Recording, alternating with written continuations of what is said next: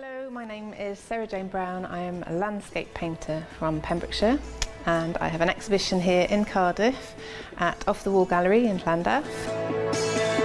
So the exhibition is called The Momentum of Colour.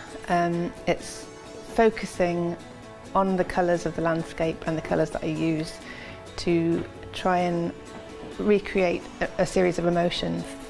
This is the kind of main feature painting, being very large.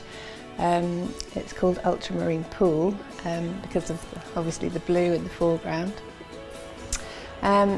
This painting is loosely based on the beach where I live in St David's.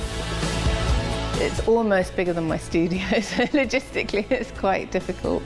I have to kind of stand on a stepladder to get to the top and kind of sit on the floor to get to the bottom. So I don't have enough ceiling height in my studio. Not all my paintings have specific landscape reference points. In fact, I usually try and make them as ambiguous as possible. Once something becomes really recognisable as a specific place, then it becomes about the place rather than the emotion that I'm trying to evoke. I also had a kind of maritime career before I became a full-time painter. So I've got a lot of experience of the sea and its movement and its various moods, obviously sometimes very calm and restful and sometimes really wild and very humbling. I've been out at sea in force 10 gales, which is not particularly pleasant. This painting, which is called Momentum, which is partly where the title of the show comes from, is just trying to capture that energy and movement.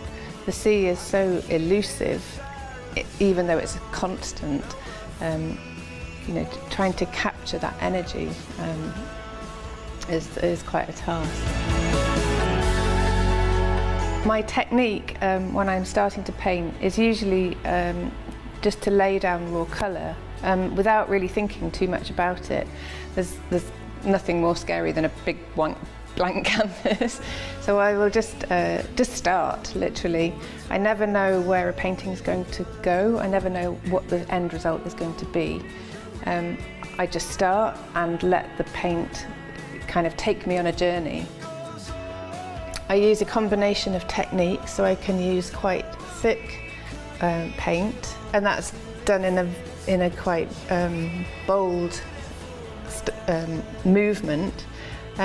And then more considered, there's glazes on top. So glazes are like a thinned layer of paint, almost like layers of coloured varnish on top of something, you know, if you're familiar with that sort of building up colour. The colours beneath show through, and it gives an optical depth to the paint. So because the light bounces back from the base layer, it makes the colour more vivid than if you just applied a flat blue. An optical blue does something to the eye, which doesn't really translate on camera or in a still photograph. I always think that coming to see an exhibition of paintings in person is just very much more powerful because of this optical quality that you just can't get from looking at a picture. It's a bit like the difference between going to a concert or listening to a recording. You know, the live event is always much more powerful.